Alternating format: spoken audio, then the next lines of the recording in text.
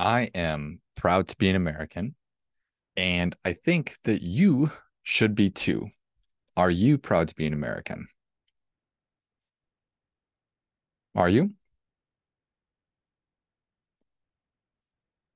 Just being, when you say that you're proud to be an American, doesn't mean that you're happy with everything that's going on. Doesn't mean that you're in love with everything that's going on. It's true of everything. Your relationships, you don't have to be thrilled with everything that your partner is doing all the time, but you're still you you still love them. You're still proud of them. It's like your kids. It's like my kids. I'm proud of my kids. Am I thrilled with everything that they do all the time? No. In fact, it's amazing the arc that we can go through on a daily basis between absolute elation and just deep love to borderline rage and maybe that's just me, but I have a sneaky suspicion for those of you who have kids or have been around kids that you understand what I'm saying. So I am proud to be an American. There are lots about our country that I am not happy about. There's a lot that I'm frustrated by. There's a lot that we could do better, but I am proud to be an American. I believe in the principles of the country. I believe that the way that our country was founded and our structure, everything about it is the best way to do it. It's the best way to do humanity. It's the best way to do civilization. And could it be that I think that because it's where I was born and it's where I've lived my whole life? Maybe. But I don't think so. I think that the structure, the way we're doing it, while flawed in some ways, is the best way. So I wanted to talk about that and share some perspective and some thoughts. And I encourage you to do the same because I don't know that we've thought it all the way through. Have you seen Vivek Ramaswamy? He is a young man who is running for president of the United States. I had no idea who Vivek was up until a couple of months ago, and now I can't get enough of him. The same goes for RFK Jr., by the way. These are two people that are showing up on a lot of the podcasts that I listen to. So it's been fascinating and really interesting and frankly inspiring to be able to listen to these two individuals who I believe to be really intelligent and well thought out and articulate, sit down and talk for hours on end. Because it's hard to hide in that environment. It's hard to um it's hard to sit down and do a 1 hour conversation and to kind of hide. Whereas it's easy to hide on these short little sound bites or these short TV appearances or whatever. Anyway, if you're not familiar with Vivek, I encourage you to check him out. He's running as a Republican. And if you're not familiar with RFK Jr., Robert Fitzgerald Kennedy Jr., he's running to be the president or the Democrats' nominee for president. So interesting in a time where politics, I don't think that there's too many people who are thrilled by them. Some different ideas, some fresh faces. So whatever. What's important about that is I saw that Vivek posted that only 18% of 18 to 34-year-olds say that they are proud to be an American. And I I'm not surprised by that. I'm saddened by that, probably more so worried about it. I am concerned about it because again, I don't know that this massive group of people have thought it all the way through. Have they thought it all the way through? And literally on the same day that I saw that little blurb or headline, I think I saw it on Twitter or X, whatever it's called. I was listening to the Lex Friedman podcast, and Lex is a super smart person who has really, really long conversations. And I don't listen to all of them because, frankly, he talks a little too slow. Then I could just speed it up, I guess. That's neither here nor there. He had on a gentleman named Mohammed El Kurd, and they were talking about Palestine. So you talk about places on earth that have issues and problems, that'd be it right there. Middle East, Israel, Palestine. Holy cow, my goodness. There's a lot going on, and it was a fascinating conversation. Most fascinating from my perspective was that he said everyone all over the world should be able to vote in the United States elections. It's like, wow. It was almost like an offhanded comment, but it hit me. It's like, what an amazing perspective that is.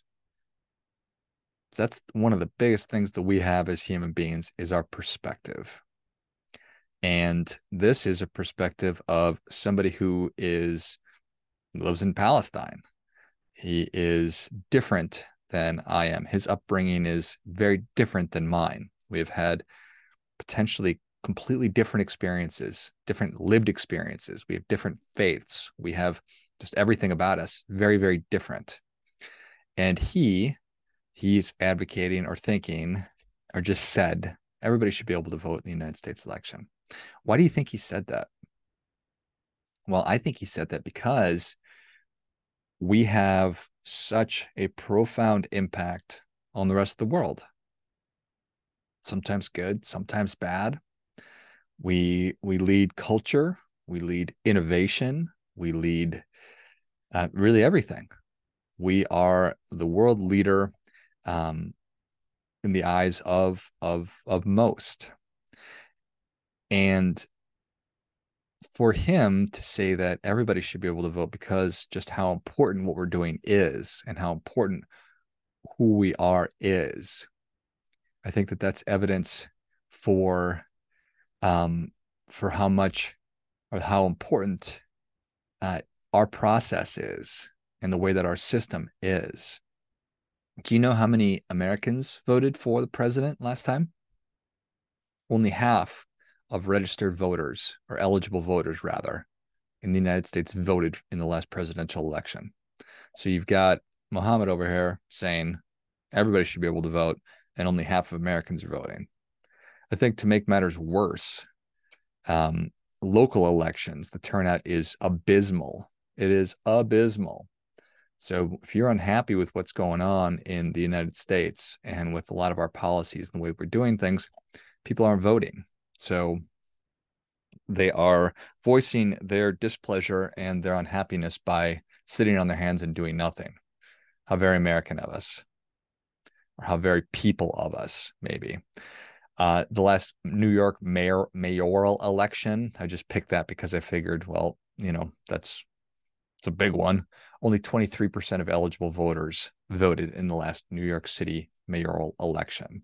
So, but I get it. Why are people turned off?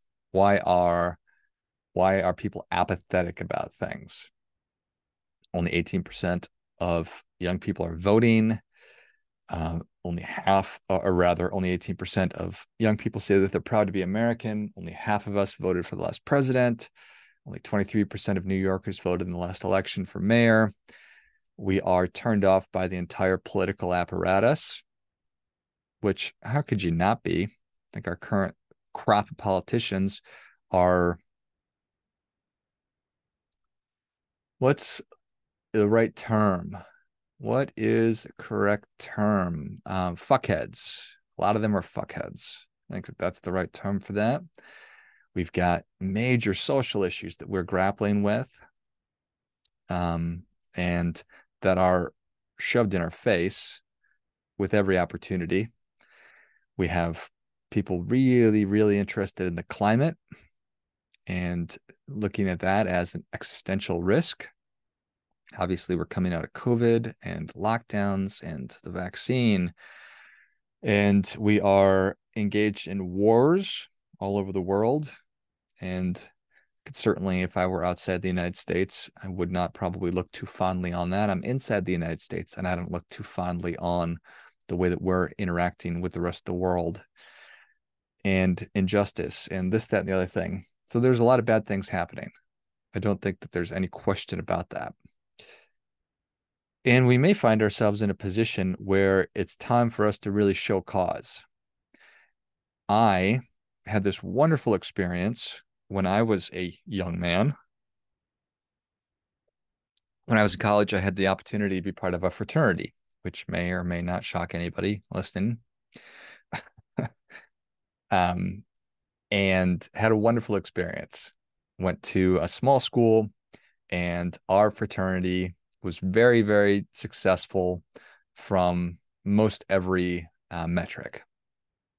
Sort of a model organization in self-governance. We had no alumni support. We were a very young chapter, and so it was just us. And that, looking back on it, was really the big value. Was we didn't have the university, the college butting their head in on us or telling us what we needed to be doing or should do. We didn't have the alumni because there weren't very many because we were pretty young. And the national fraternity didn't bother us because we were doing things the right way. So we got to own all of our successes and all of our failures. And it was really kind of an exercise in self-governance, which is what the whole idea of the United States is. So I had a great experience as an undergraduate. And when I graduated, one of the first things I did was I went to my fraternity's alumni association because I moved to a new city. I didn't know too many people.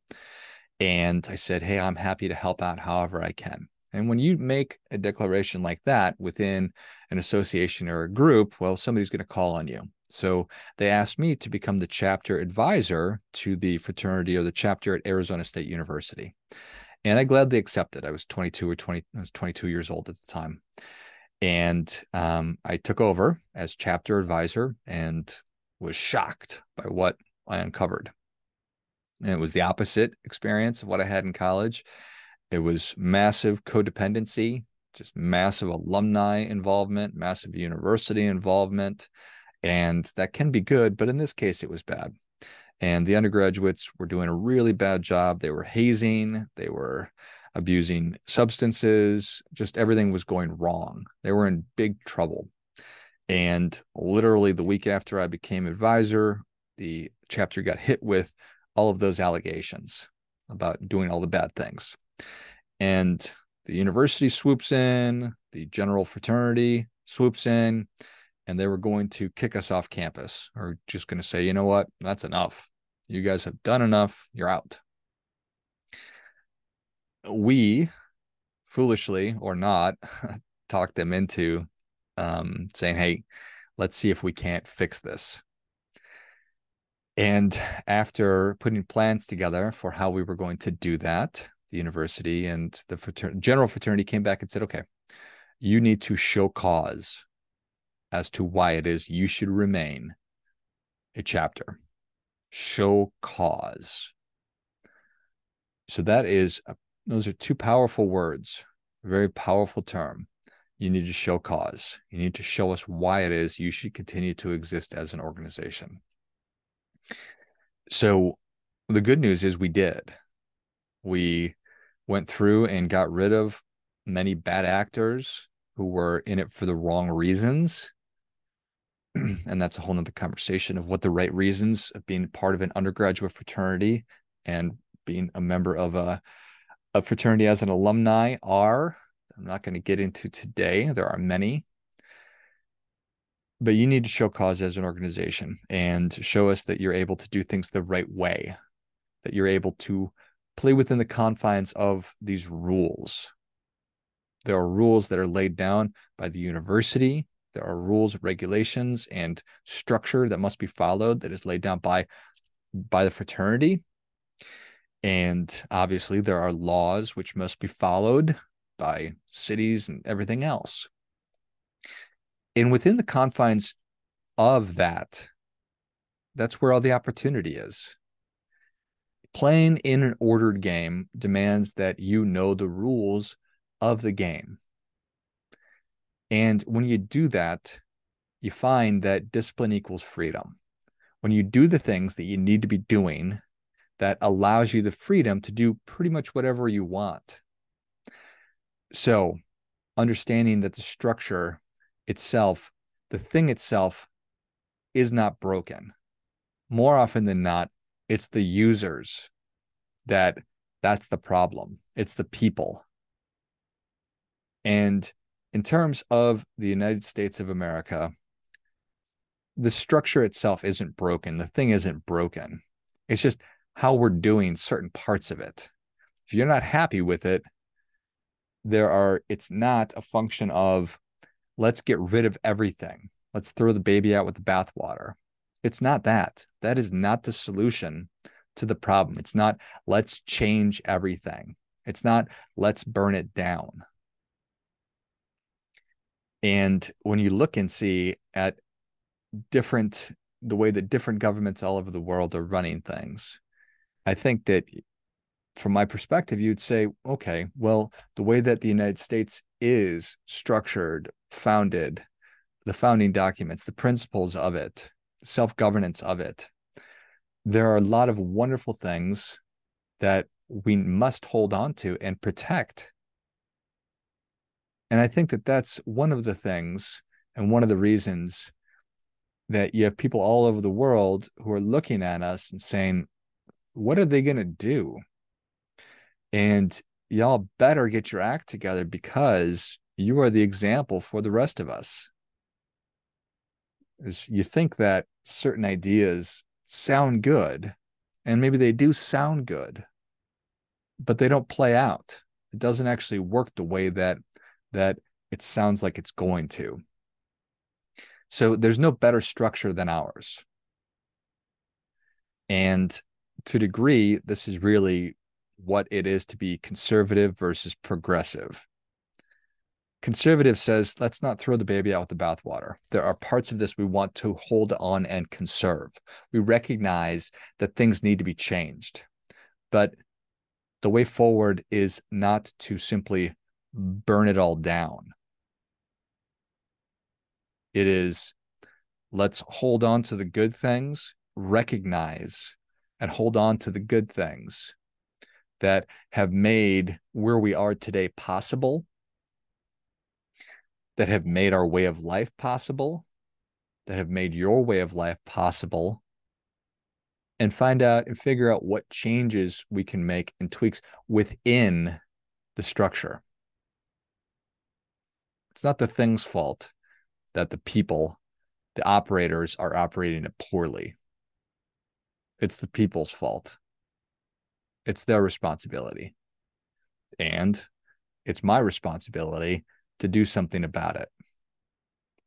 So the way forward, this is not a game of perfect. It just isn't. Thomas Sowell famously said, there are no solutions, there are only trade-offs. We need to get our priorities figured out because I can't do all of it. You and I have finite time, attention, energy, money. We have finite resources. Therefore, we must make the best decisions we can.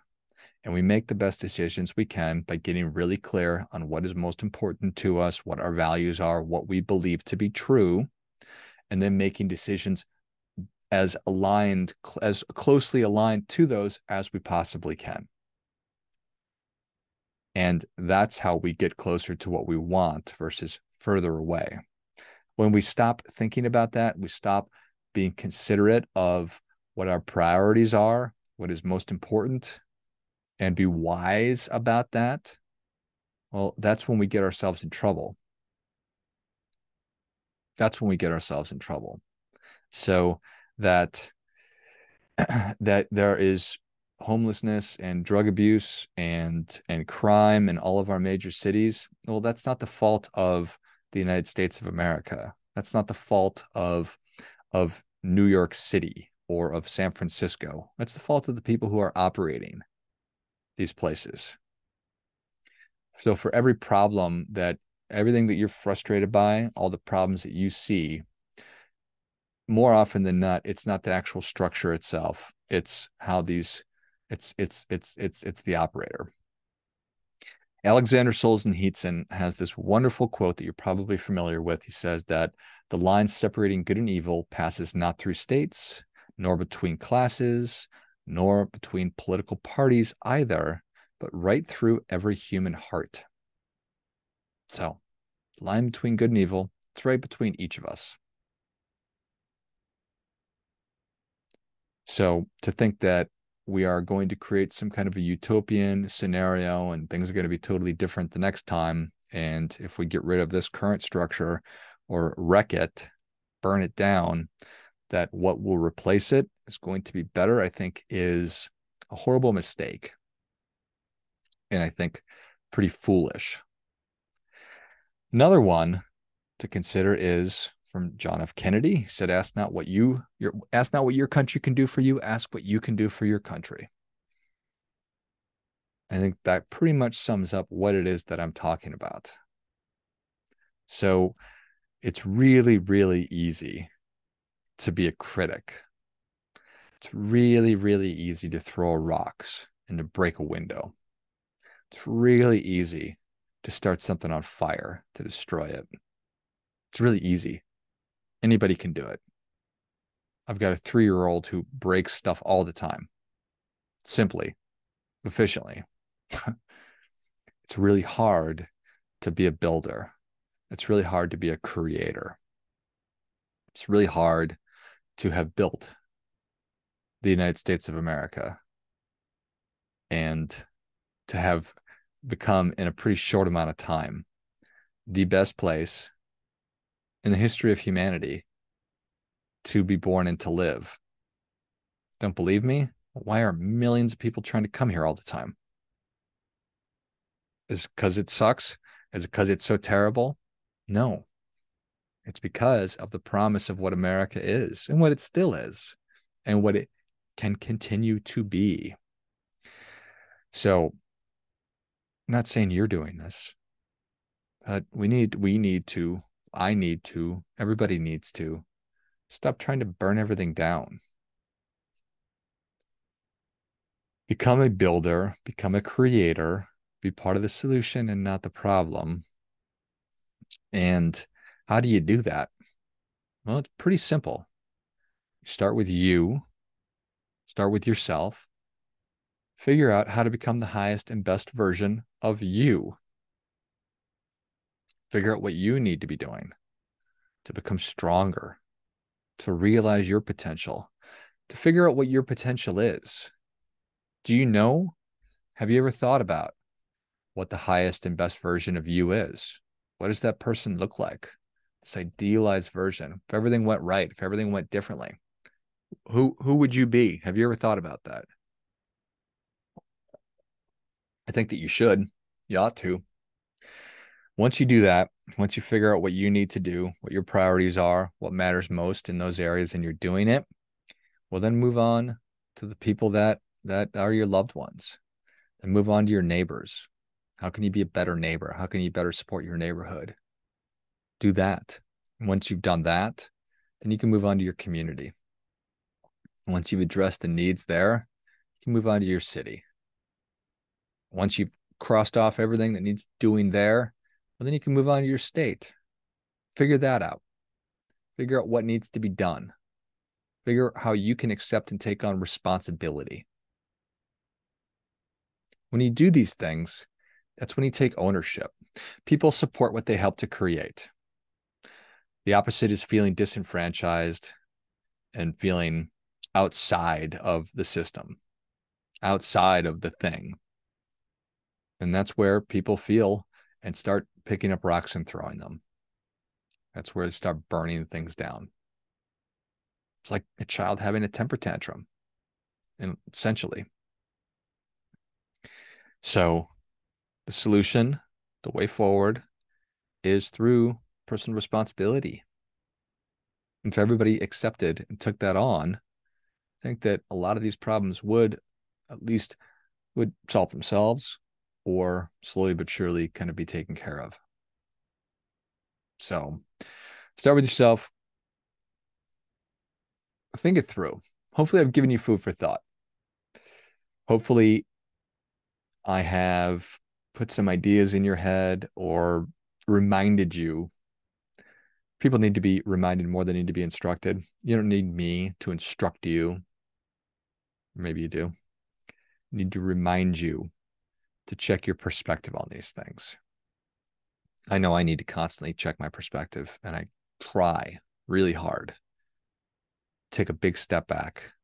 Say, what is my place in the world? What is our place in the world? How can I make this better? How can I make this different? What would it look like? And then I accept responsibility that it does start with me, and I need to do better. I need to work harder. Do your part by doing your best.